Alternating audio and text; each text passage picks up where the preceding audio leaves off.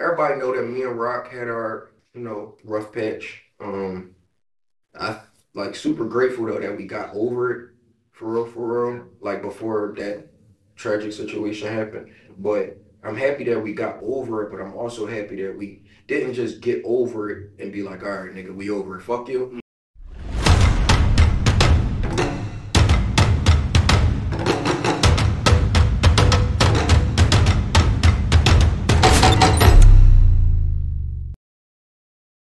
Well, how do you not get comfortable? Like what are your goals and how do you not get comfortable now that you are around millionaires, now that you're getting these I think it's a thing, right, where it's like just hanging with people that got more than you.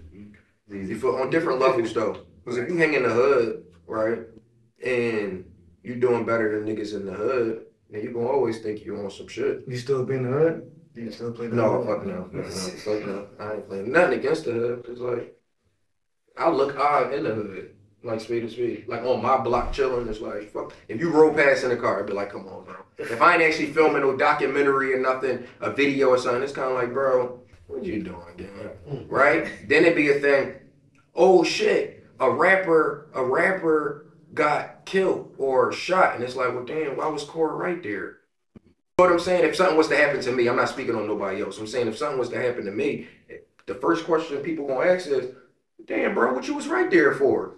Spade is spade. And why you moving when you're not right? And even if you move right, something can happen. And but I'm just saying, I think that I don't even play the hood no more because it'd be like. You think like you can inspire people playing the hood though? If you was to play the hood, you think inspirational, motivating people?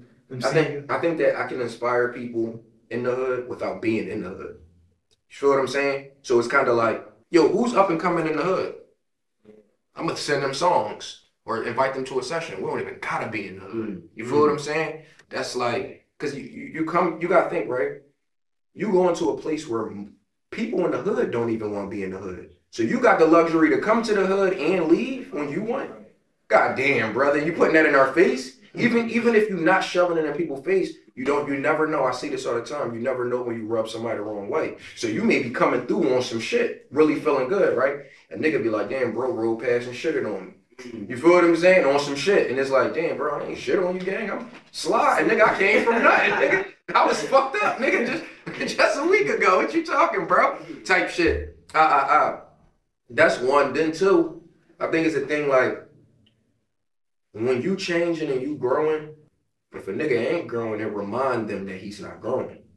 Feel what I'm saying? So it's kind of like one of those things where it's like, yeah, like, I always wanted to be that nigga where it's like, man, I'm good in the hood, nigga. Y'all are tripping, nigga. Y'all can go to the hood any day, nigga. I'm gonna sit out there for hours, nigga. Y'all niggas tripping. Just on some shit, thinking I'm on some shit, right? That mindset is like weak. You feel what I'm saying? It's weak. Because if you're not coming to the hood to give away shit or help the community, what you doing? I'm fly.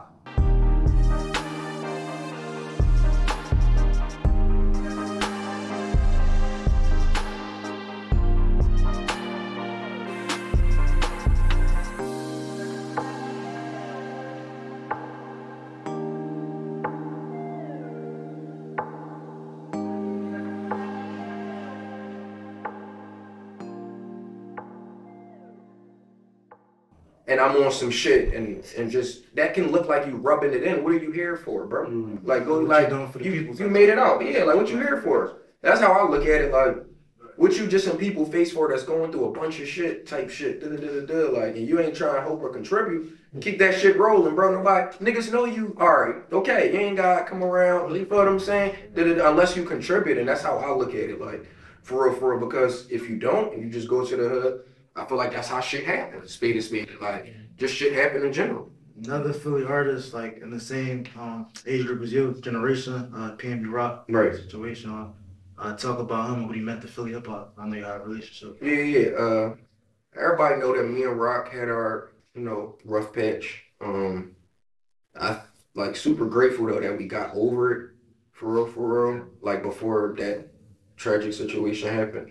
But I'm happy that we got over it, but I'm also happy that we didn't just get over it and be like, all right, nigga, we over it. Fuck you. We got over it and actually communicated still. So when I first signed this deal, like I said again, I didn't sign Like I'm in a great deal. You feel what I'm saying? I gotta say that again, nigga. It's DC. Nigga. Shout out Cuz, shout out Donnie, shout out Sherry, shout out Cheyenne, the whole team, nigga. You already know how we doing. I'm meeting Adam. You feel what I'm saying? Let's go. But my fault. I just had to say that. Right. Where was I at? I just had to say that. All right. So Rock had called me about this deal. Boom.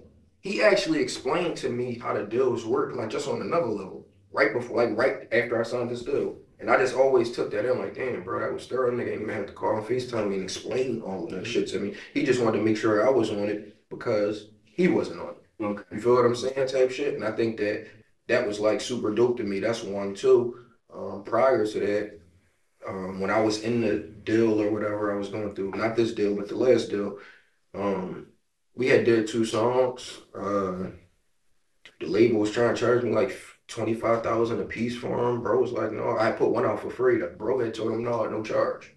Like, you feel what I'm saying? It's behind the scenes shit that people don't know, like, go on for real. And I always looked at it like, damn, that was thorough for real. Like, I can't lie about that. Like, and I think that he came out around a time where it's like, where I came out and it's like he started that sound for real. Like, I can't lie about that. He did start a sound where his own sound was on wave for the girls. And everybody was fucking with it, and I thought that was super dope for over time.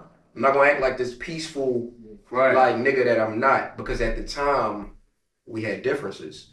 But I will say over time I grew to look at it and say, no, I fucked with that, regardless of what we went through.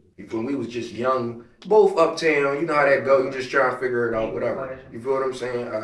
But like I said, I'm happy that we got to a point where we put it behind.